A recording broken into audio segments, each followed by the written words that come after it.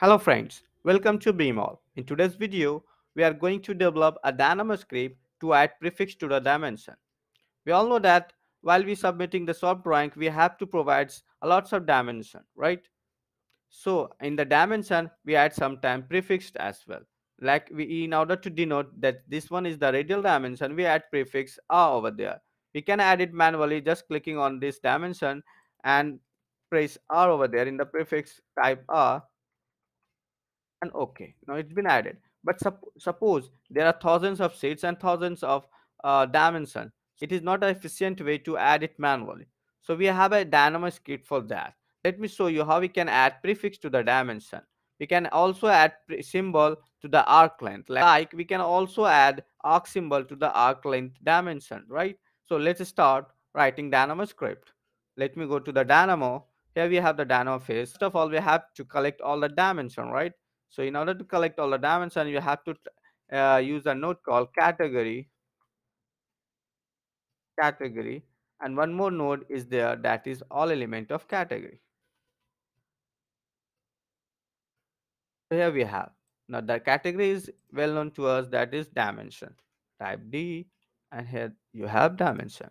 Now connect with this one. It's better to use it in a manual mode so that it don't hang or crash. So now we have seven dimension over there, but we don't know which dimension or which type. There are seven dimension, that is clear. Yes, there are seven dimension we have provided over here. We can look at this, that there are seven dimensions. So it become very important that we have to know the type, which type of dimension we have used in order to give the radial dimension, and which type we have used to give the uh, arc length or linear or angular dimension. So type is very important. So now for the angular dimension, we have used a type called arrow 2.5 aerial dimension type, right? Let me go back to the Dynamo.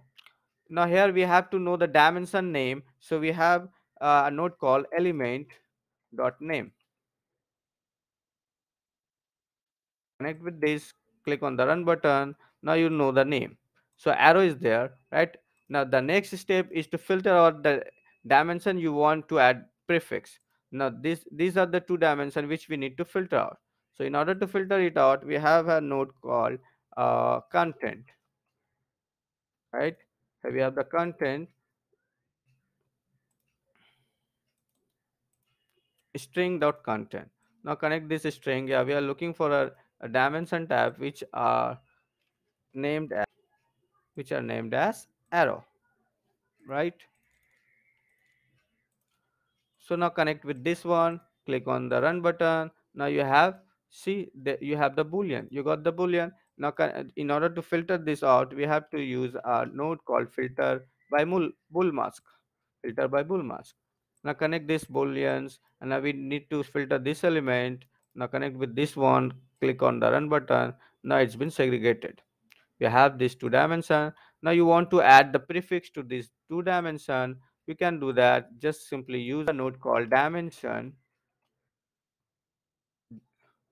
set prefix, this one. Okay, now connect this one. This is my dimension. What would be the value? This is asking for the string value. Now connect this string value, that is r, then a space. Now connect this. Now let me click on the run button. It's done.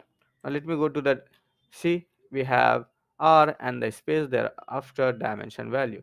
Similarly, we can add a symbol over there as well, arc length symbol. Let me show it for you.